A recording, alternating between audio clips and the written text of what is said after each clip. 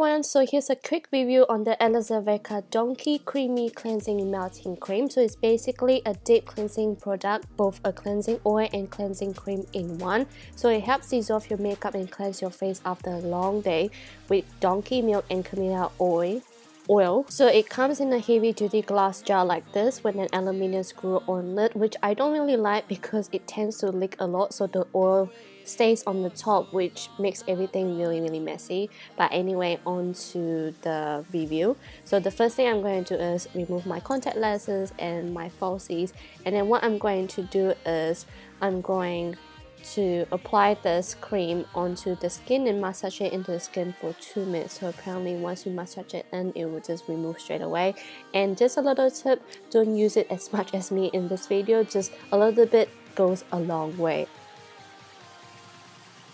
I actually timed myself to see how long it takes for me to remove a makeup, and it takes about 2 minutes, so it's pretty good.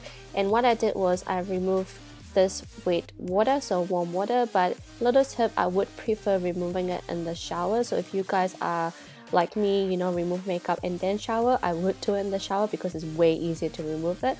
And ta-da, look how clean my face is. Overall, I do feel like this product did remove all of my makeup, especially my mascara, which is really good. But the lip product, it still stays on a bit, but I mean it's a 10, so yeah. But it makes my face feel really soft and clean because of the cleansing oil. So basically it's like a 2-in-1 product, which I'm really impressed about.